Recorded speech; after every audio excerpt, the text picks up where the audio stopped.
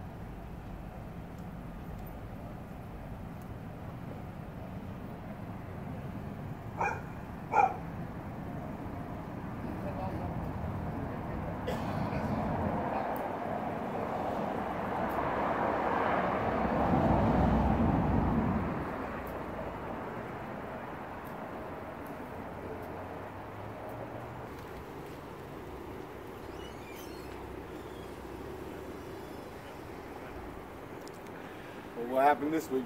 I don't know. How you doing? Yeah, pretty good. Oh, we're just watching gang unit. We just follow the cops around, make sure they're not violent girls, right? If you just stand in this parking lot, it happens about once a week. So. Oh shit! I heard it happened. It's already happened one time a day. Yeah, in the same happened? spot. I'm not sure. I mean, I know there was like a shooting a week ago or something. Uh huh. So like, oh no. Yeah, we're cruising down the street, and then we saw them creep up behind this car. I actually thought this was a cop car too, but yeah, it looks like it. Right, the one they're talking to. Yeah. It looks like a cop car. It does. Like you're prepared. So, you got the stick and everything. So, we got a camera there, camera down there, one here.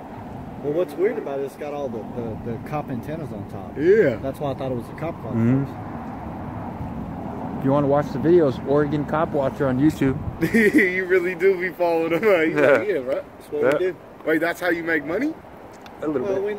not necessarily. We just That's a pretty cool job, though. we just hold them accountable for their actions. You know what? That's to me, that's worth more than the money. The money, well, this right here, the money we make on it lie. doesn't even cover gas. You know what I mean? Yeah. This doesn't lie. A person can lie. A cop can lie, but this camera won't lie.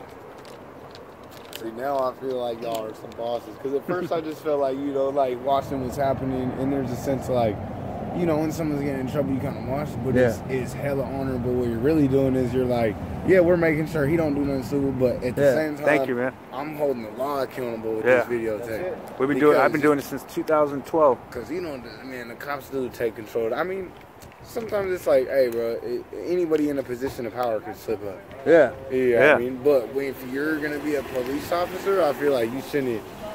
Yeah. Yeah. I mean, yeah, you shouldn't. Yeah. Right. He's fucking with the cops now. So, homie Eli. Bro, you know what's fucked up? There was one time the police. I was underage too. It was like one of my first times I had a thing with the cops where I realized like they're fucking assholes, bro. Yeah. Like I'm underage, you know, and it was hella late. Yeah. And I'm like, hey, can I get a ride, you know? And he's like, nah, you know, that's not my job. And I'm like, you know, protect and serve, you know? He's like, no, I'm not gonna. Oh yeah, they won't give you a jump, nothing. You know me, I'm like a smart ass kid, so I'm like, hey, you know, it's past my curfew, so legally you gotta take me home. You know what I mean? Gang unit's gone. How you guys doing? What happened? Can I record? What happened? We just fucking cut in front of the car too quick, I guess, for him. He said I was evading and then I just pulled down here so he wouldn't tell my shit. Oh, wow. I actually thought this was a cop car when we fucking was passing through. Anyways, Chris Ponte, Oregon Cop Watcher, signing off.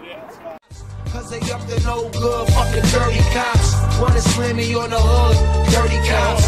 Try to rob me for my rights, but I know my rights, I know.